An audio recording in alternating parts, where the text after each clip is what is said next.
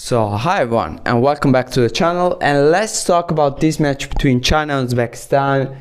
They were playing in China. This is a really important match if you care about Asian football. So my suggestion to everyone is go recover the highlights on YouTube or the go watch the match. Even if you can recover the match, go watch it because it's a really interesting one. This shows you where China is at right now as national team and where Uzbekistan is at as national team, and you can see the strength and the weaknesses of these two teams because we have seen everything in this game. We have seen why China can basically win every game and lose every game, and why Uzbekistan sometimes they seem to fall over a little bit, but then they show their strength, and they are unpredictable sometimes as well. Even though I've always said that in the last period, I think Uzbekistan is a top 8 national team in Asian football right now. It's one of my favorites to go all the way for the cup, and yeah, that's not great for me because, of course, as you know, if you don't know, I'm a Syrian national team fan.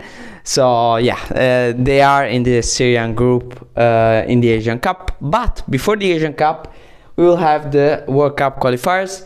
As you can see, right now with China, we have South Korea and Thailand.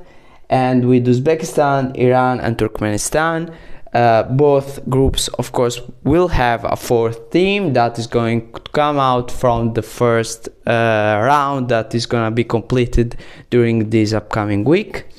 No, during this current week. We're already in the week of the second part of the first round in the Asian qualifiers. Here I forgot something, and no. And let's talk about the game. So basically, the first half China played really well. They go ahead. I think it was a deserved lead. It's Wei Shihao that scores at 41st minute. Wei Shihao puts China ahead, and yeah, it's a goal from the outside the area. China goes ahead. Uzbekistan tries to push to recover before the end of the first half, but they don't.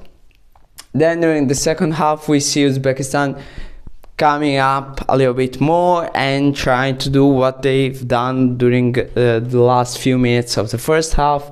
And they find a penalty kick with that Otabek Shukurov goes to kick it.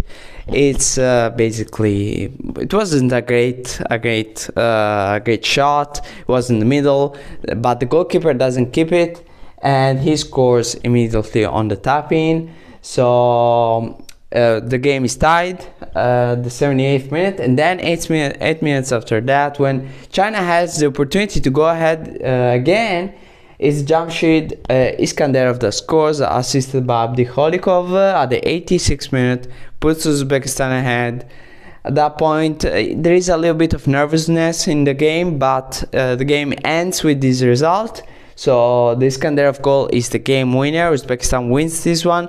For China, there were a little bit of hopes to recover a little bit after a good game against Vietnam, but it is what it is. I think it was like Chinese fans should be pretty happy about this game and how their national team is playing.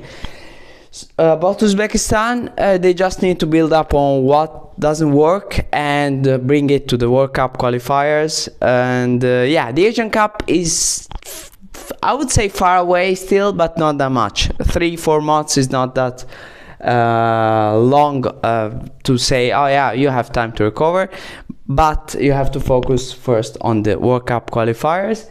And yeah, that's pretty much it for this video. Thank you all for watching, and I hope to see you all very soon. Thank you very much.